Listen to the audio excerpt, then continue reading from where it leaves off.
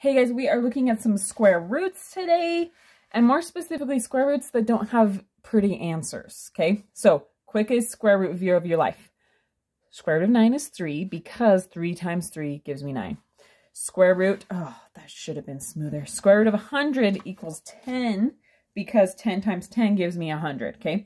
So what the square root is asking is, what number multiplied by itself gives me this number, okay? So as you can imagine, a lot of square root answers are not pretty numbers. They're like ugly decimals. No offense, but they're not very pretty. So how can I work with this? Well, what I can do is try to break it down. And let me show you what that means. So what we're going to do is figure out what numbers multiply to give me this number and see if there are any numbers in that that have a nice whole number square root answer. Okay, so this is what we do.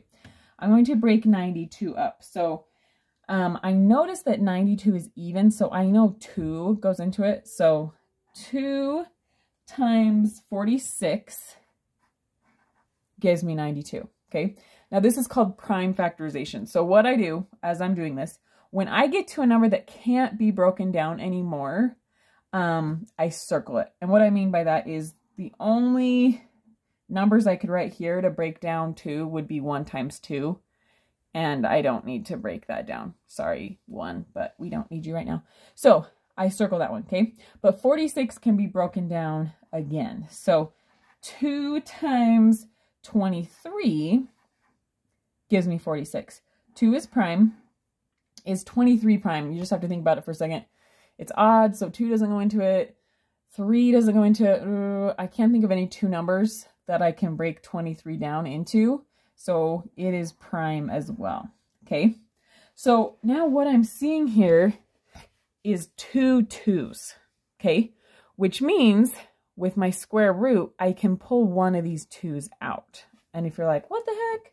I'll show you what I mean. So 92 can be written as 2 times 2 times 23. That's the prime factorization of this number. If you need a video about that, I'll link one in the corner. So this equals 92. Okay, that's under my square root, right? I have 2 2s being multiplied by each other. So a 2 being multiplied by itself, which means I can pull one of those 2s out. So I'll have on the outside of the radical a 2. Under the radical, that 23 stays there. Okay.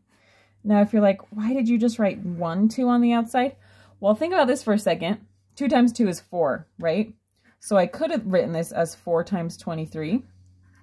And the square root of 4 is 2. Okay. Same thing, just a different way to look at it if this way was confusing. Okay. Hopefully that made sense. I will link a playlist in the corner with lots of other square root videos if you need them. All right. Thanks. Bye.